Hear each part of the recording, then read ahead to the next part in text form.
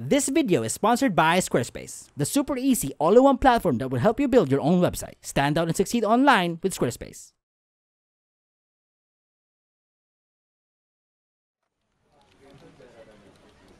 Hi.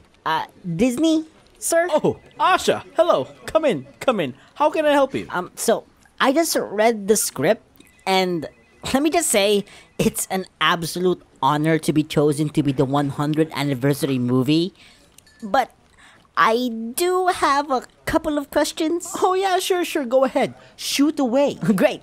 So, it says here that I won't be in 2D, That's right. but it also says here that I'll be 3D trying to look 2D. I don't know how it's going to look, but I'm sure our loyal fan base won't mind. Because here in Disney, we have a mindset of creativity comes first before money. So, why not just make me 2D? Wouldn't that make sense since we are celebrating the 100th anniversary? Oh, that's because creatively it's a bit difficult and it won't make a lot of money.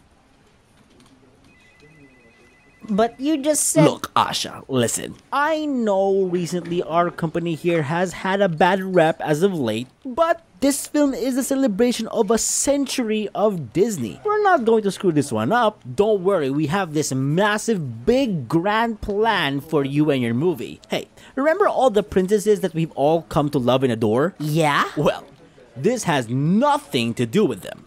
Oh. It kinda sounded like you were going somewhere. And remember all those amazing songs that we've made throughout the years? Well, we're going to make sure that your songs are super generic, that it will never be on the same level as those songs.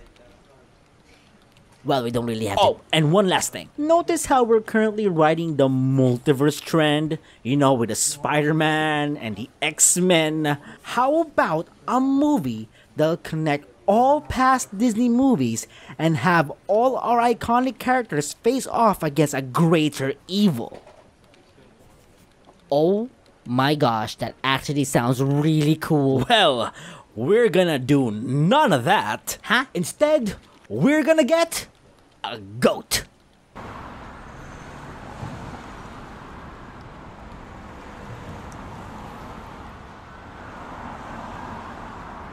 Yeah.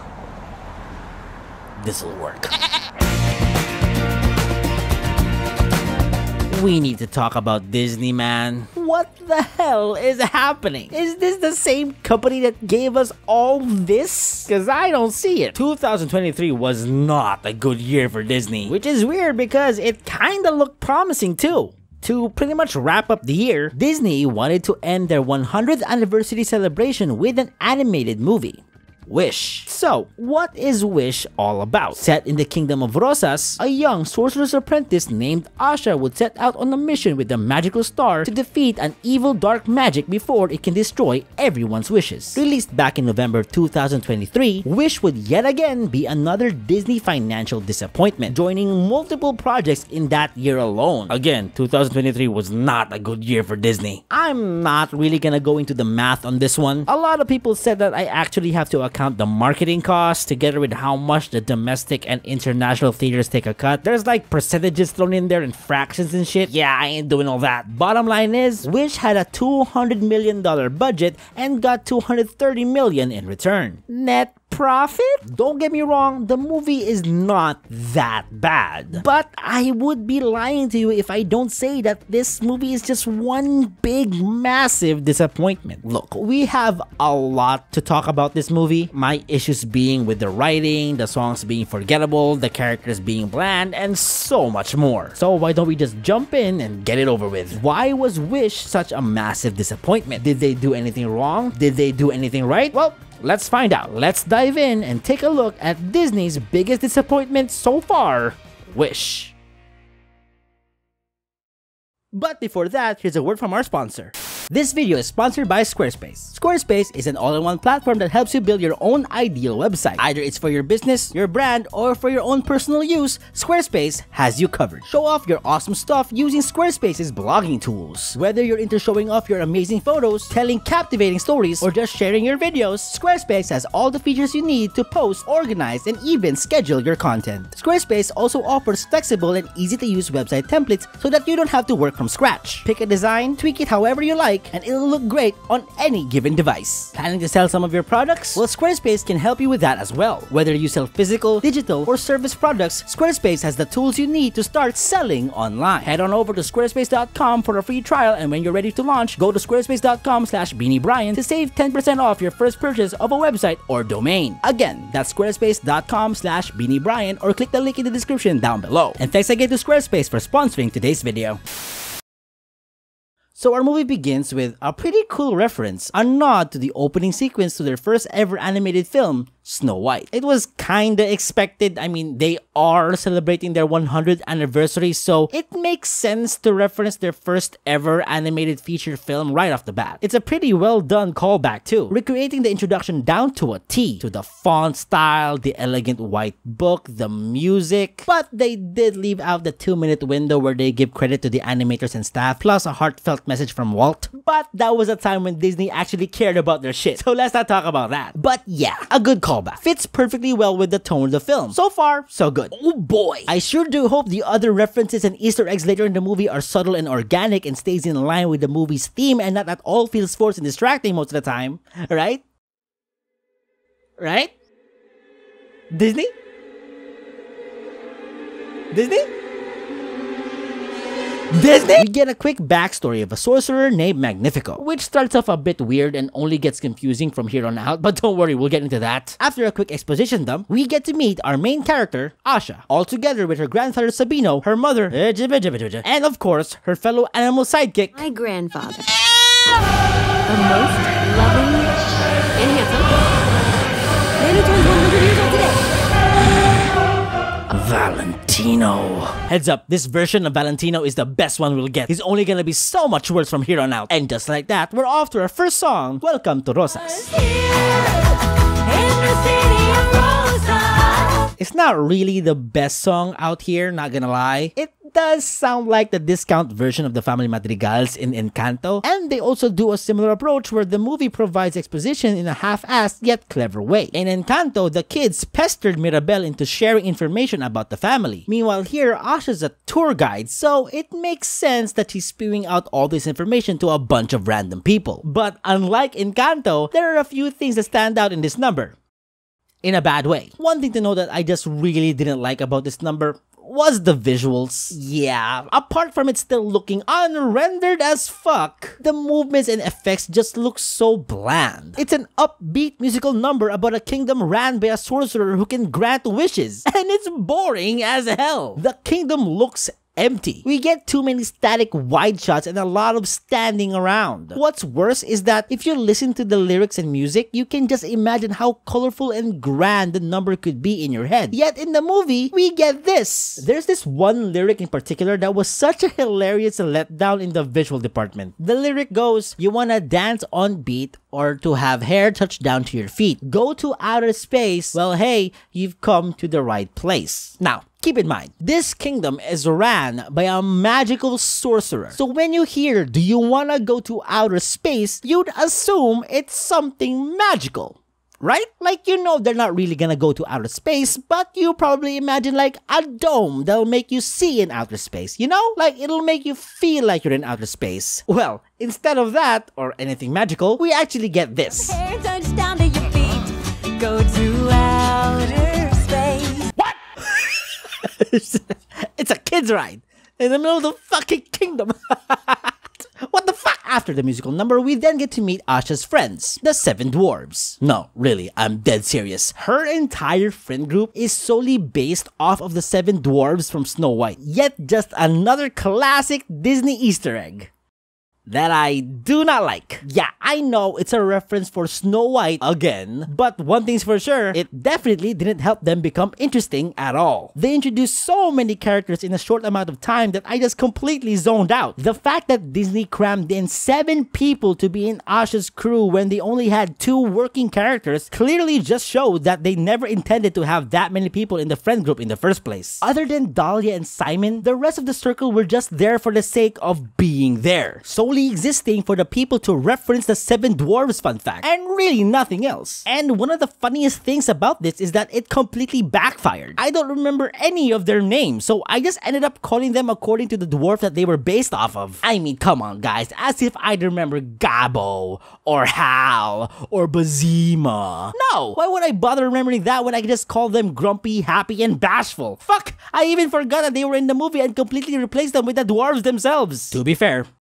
that would have been fire. Well, anyways, turns out Asha applied for the job as a sorcerer's apprentice. Hey, I understood that reference. And not gonna lie, no bullshit, out of all the movies I've watched, and I've seen a lot of movies, this movie, specifically this scene right here, has got to be one of the most lazy, half-assed, and embarrassing exposition dumps I've ever come to witness my entire life. Your interview with the king. The king's apprentices get their wishes granted. Isn't your Saba turning 100 today? You're also turning 18. You don't want to have to end up like Simon here. Oh my god, chill with the exposition dumps, bro. Sheesh.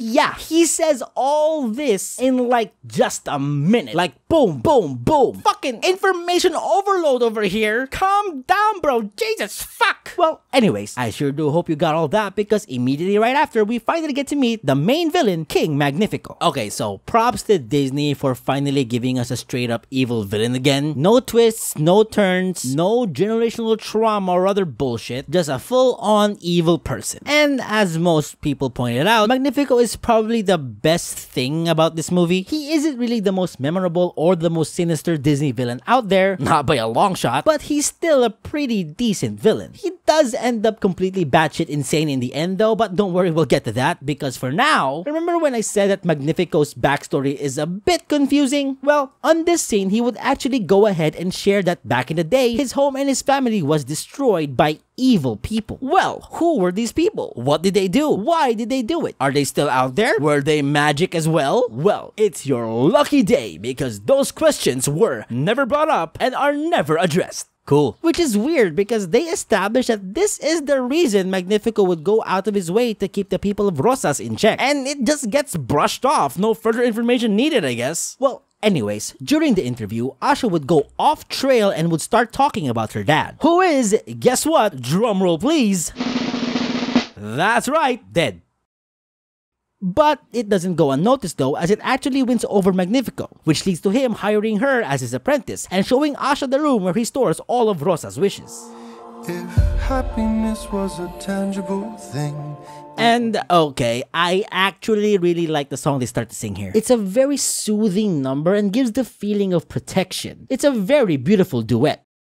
Out of context. I know they were talking about the wishes, but holy fuck! It's such a love song that they clearly didn't have any plans for it to be used here in this scene. Like, clearly a major rewrite occurred here, but the song was either just too good to shelf, or they already had it recorded and Disney was just too lazy to redo it. But with or without any context, it's still a very elegant and calming song that really does give you the classic Disney vibe. Ariana DeBose and Chris Pine sound great, and both voices mesh really well together. And of course, on a rewatch, it shows the different interpretation of what our characters actually meant by protecting wishes at all costs. Asha's being genuine and sincere, talking about her Saba's wish and her Saba in general. Meanwhile, Magnifico is talking about his crown, his power, and generally all wishes, not just one. Kinda shows you what type of characters they really are.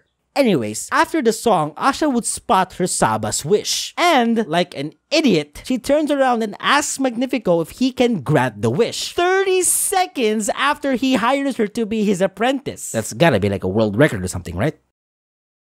King Magnifico would actually reject her Saba's wish, but not because of what Asha did, but because he deems it too dangerous for being too vague. Now, in detail, Sabino's wish is actually, quote, to create something to inspire the next generation. Great wish, but too vague. Create what?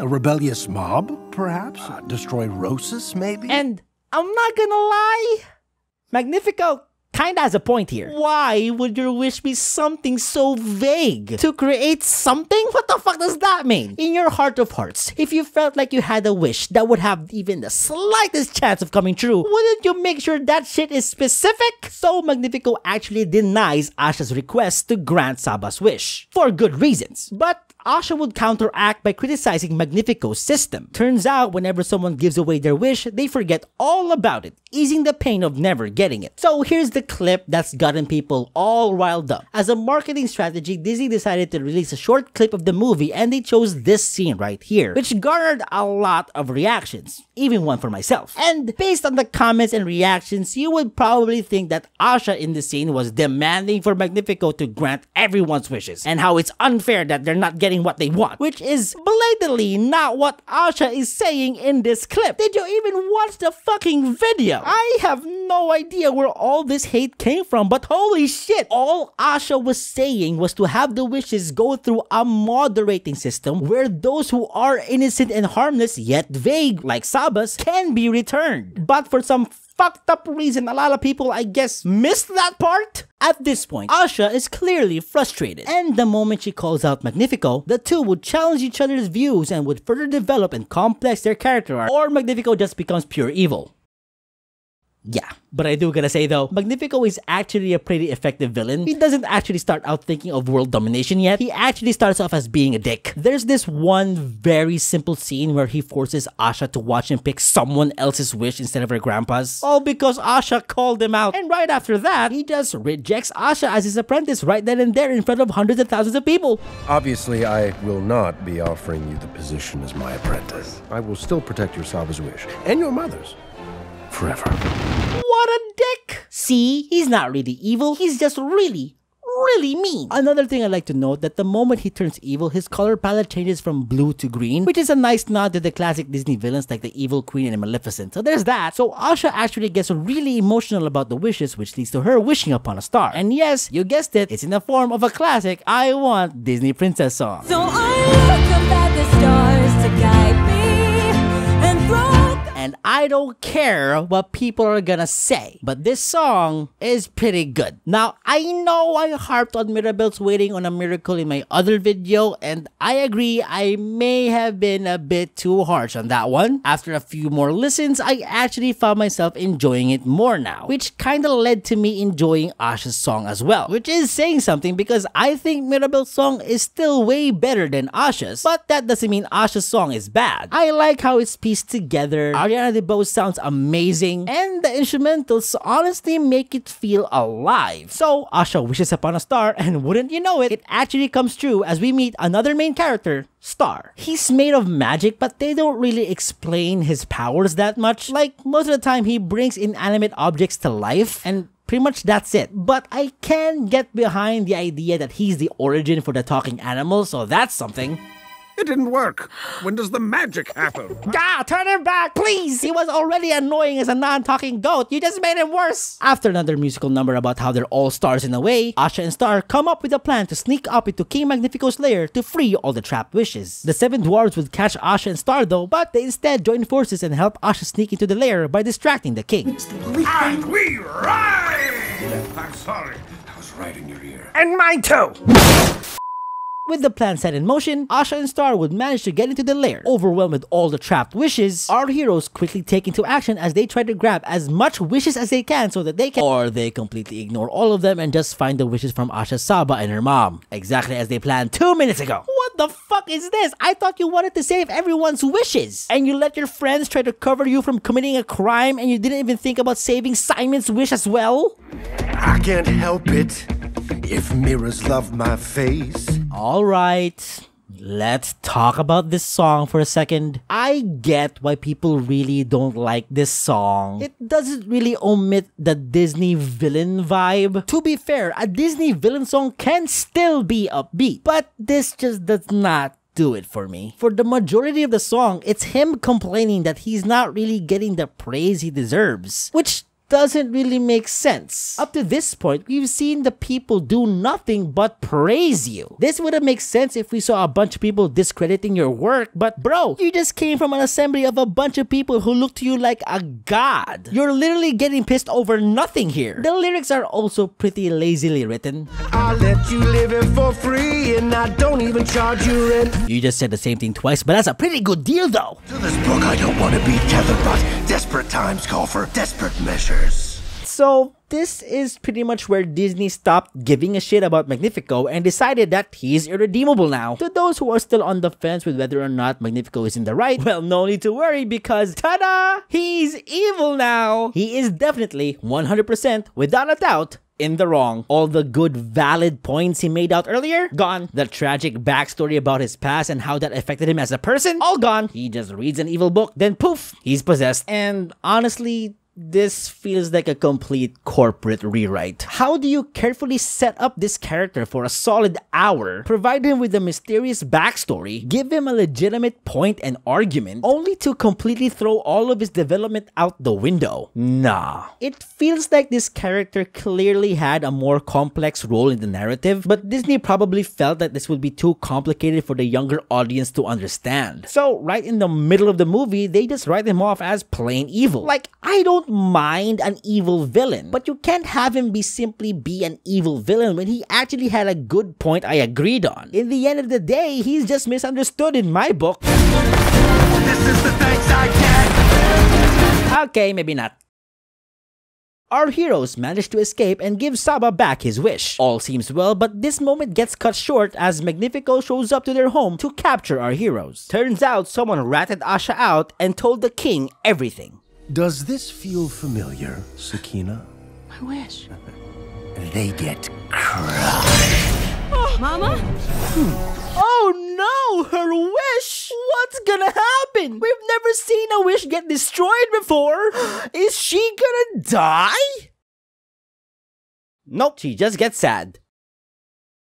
I feel like an opportunity was missed here. Fucking kill her! God damn it, Disney! When was the last time we had a death by villain in your movies? This would have been the perfect time to show how much of a threat Magnifico is. So the dude breaks a wish and all it's gonna do is have someone's heart skip a beat? For fuck's sake, where's the stakes? This is not raising any fucking alarm. We're facing an all-powerful sorcerer and all he's done so far was grant wishes and fart green light. I want to see some magic spells and mind-blowing visuals, thank you very much.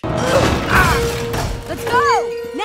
Ah, well, nice to see that you were able to buy some time by simply throwing a fucking bookshelf into a fucking all-time powerful magical sorcerer. It's effective too. They actually end up escaping. Surely that won't affect our view of him being a major threat whatsoever. We've run out of land. There's a boat. Well, how convenient.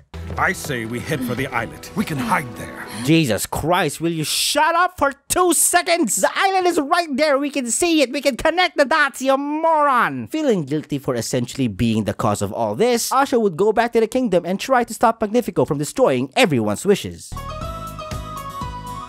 A staff of such power, even the knight will bow to my command. Wait, what? Even a knight would bow to you? You're the king! Aren't they supposed to bow to you? So I just rewatched this thing with subtitles and apparently he said night, as in the opposite of day. I thought he was talking about the soldiers. I'm an idiot. Now let's go set the stage. I'm on the hunt! Great exit there, buddy. Totally intimidating. Asha would become the kingdom's most wanted criminal as they make up a story about her learning dark magic and destroying people's wishes. And in a reveal that kinda caught me off guard, we find out who ratted out our main hero. Guess who bravely came forward and identified her? Simon O'Donoghue! Simon. Yep, fucking Sleepy from the Seven Dwarfs North on our main character. Because of this, Sleepy's wish gets granted, but is being controlled by Magnifico. There are 6 more traitors, Your Majesty! Dahlia, Garbo, Dario, Safi, Hal, and Basima! Got exposed by Sleepy the Dwarf. That's gotta be a new low for ya. With the group exposed as traitors, Magnifico basically orders everyone in the kingdom for a witch hunt. Back to our heroes, the whole crew immediately go into hiding. They reunite with Asha, and it doesn't really take that much to convince them that she's innocent, and we get another musical number. If there's one thing he can't keep down, It's pretty catchy, the beat is pretty epic, and they do a good job making it sound like they're ready for battle, though they never really fight anyone. But with that said, this entire number is flat out a waste of time. Again, visually, they completely fumble this musical number. Remember the mob song in The Beauty and the Beast? How the animation completely captured the essence of the song? They showed hard angles, the mob's weapons, the emphasis on fire, the slow, angry march towards the castle, the sheer seriousness of the number. Yeah, they don't really do anything close to that here. The song pretty much gets stuck about coming up with the idea of a plan instead of them actually coming up with a plan, if that makes sense. They talk about how they now know Magnifico's true colors and that they should create a revolution to save Rosas. Plain and simple. But they end up saying this the entire number. Like, we get it. We get that you'll have to stop him, but can we see how you're going to stop him? They spend the entire sequence chasing Star, all while smiling the entire time. We are being hunted by an entire kingdom led by an evil magical sorcerer that can kill us in an instant! Why are we playing tag with a Nintendo character? The queen also joins them in the revolution to take down Magnifico. This wasn't a sudden change, by the way. It was sprinkled throughout the movie that she was starting to lose hope in her trust for him, but it still kinda bothers me that she never really mentions that killing Magnifico is off the table. She just willingly joins the group with no idea what the endgame was. Girl, I know he's evil and all, but that's still your husband whom you've loved for years. Maybe setting a few ground rules might be a good idea, no? But for what it's worth, this would mean they now have someone in the inside who can help. So with the group all ready, Asha would break down their big grand plan to take down Magnifico and free all the wishes. Asha and Star have been spotted in the forest. Is that so? Sound the trumpets, Amaya. I'll bring back the girl and the star. Okay, we must work quickly. And quietly! That's your big plan? To tell him that you found Asha in the forest and hope to God he leaves? He's the king! He doesn't even need to leave the room! He has knights for that shit! What did you think that he was gonna do? That he was gonna grab a horse and run off to the forest all by himself? And that's exactly what he fucking did, didn't he? So their big grand plan was to simply lure Magnifico away from the castle and have the rest of the 7 dwarves find a way to free the wishes. Simple enough, right? Well, I forgot to mention that before the chase, Star would actually give Asha a magic wand. So with that context and Magnifico right at her heels, does this mean we finally get to see Asha overcome her weakness as an irrational person and stand up against the villain, which results to an epic showdown of magic and power? No! Instead, we see her run away. And run away again. And run some more. More running. And she lost her wand. And now she's cornered. And she's in danger. I feel like she's not really the best Disney princess you've come up with, I have to be completely honest, Disney. Shut up! But in a twist that kinda caught me off guard, turns out it wasn't Magnifico chasing her the entire time. It was Sleepy, all part of Magnifico's big trap. You really think you can take me down? Please don't hurt me! It's not me you should be afraid of. Boo! Start killing people again, Disney, for fuck's sake! So Star would fall for Magnifico's trap and would get captured. And so would Asha. Oh good lord, girl, you have been useless! In fact, there will be no more hope, no more dreams. Okay, so at this point, I'll be completely honest here. I have no idea what Magnifico is trying to accomplish here. I thought he just wanted Star and to get rid of Asha, but the moment he has both, he kind of just loses his mind. He starts to ramble about not allowing hopes and dreams and starts to take the people of Rosas hostage. I don't know why he would do that. Bro, they were on your side a second ago. I guess you can say it was the book doing all that and that he's just possessed, but they never really explain what the book is, where it came from, and what it can do. All I know is that it's evil, and so is Magnifico now. I don't know, he's just full-blown evil now. I honestly have nothing else to say. So with all the wishes destroyed, Magnifico takes Star and absorbs all his powers. The kingdom has been taken over by the dark magic, and it seems Asha has failed to protect Rosas. Until... We Hey look, the stupid talking animal song in the beginning actually had a purpose. Would you look at that? So I look out at the stars, just like me. That's right, with some, say it with me, Disney bullshit, the people of Rosas rise up against Magnifico and his dark magic, and they all start making new wishes which would combat his magical powers. This would lead to a reprise of Asha's song, this time sang by the people of Rosas. Hands down, probably the best song in the movie. The whole scene genuinely gave me chills when they start to join in and sing as an ensemble. The number being a reprise from a song that was initially sang alone by Asha actually worked really well, because at this point, the song has been established, so to hear it in a wider grand scale during the climax of the movie leaves you mesmerized. Visually, it's also pretty good. With the people's wishes shining and quickly overpowering the green mist, it makes the number 10 times better, and is even better seen on a wide shot. So everyone's wishes would overpower the dark magic, and just like that, all destroyed wishes come back to life, so does Star, and finally, Magnifico is defeated. Fast forward to the next day and everyone's all happy. The queen now rules Rosas, and Asha gets a new and improved wand. I don't know why this was so important, she sucked using the old one. Oh, my voice is really high when I cry. And your voice is really annoying when you talk. So, turns out Star isn't staying long and hands over the reins of the role of fairy godmother to Asha. Ooh, so does that mean Asha's the fairy godmother we see in the other Disney movies? Probably not. So with the movie just about to wrap up, let's listen in to what Disney has to say with the last sentence of the movie that's celebrating their 100th anniversary. Star, how can we ever thank you? That's easy. Just keep wishing. Huh? That's the note you want to end on? Just keep wishing? Just keep wishing. That's it. Just keep wishing. You're not gonna end with the Walt Disney quote? That's it? Just keep wishing. Okay. I wish that I bought a ticket to a better movie.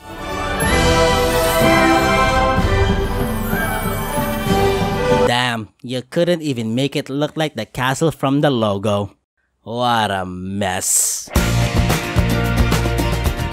Look, I know we hate Disney and all, but oftentimes, we kinda just hate for the sake of hating. We have to admit, Disney has also given us a few good projects recently. Encanto wasn't that long ago, Elemental was pretty decent, and that's about it. But that doesn't mean there wasn't some good aspects to it. But sadly, with this movie, there's really nothing more you can say other than it's just disappointing. This is an animated movie you're releasing on your 100th anniversary. This was supposed to be the big Disney movie. The big, grand movie that would tie everything together. 100 years of celebrating the best of the best characters, the best stories, the best songs, the best memories. And all we got was nothing. Just a big pile of meh. What's sad is that this feels like a movie Disney really cut corners with. The art style being what it is, doesn't look good. I don't care if it's 3D trying to replicate 2D. It looks unfinished. It looks like a Disney movie on its first draft. I understand the pressure Disney probably felt since everyone else is taking a step above the creative department, but to try out this type of art style for your 100th anniversary was such a terrible idea. Either pay homage to your origin and make a hand-drawn traditional animated movie, or simply make it CG. Either make it look like Princess and the Frog, or make it look like Encanto. There's really nothing in between. But fuck, if you really wanted to go down this route, then maybe at least make it look better. The songs being written by folks who write pop songs was also such a red flag. Disney was known for their amazing Broadway-esque musical numbers, so not hiring people who worked on musicals just doesn't make sense. And I really don't want to get into it, but I have to.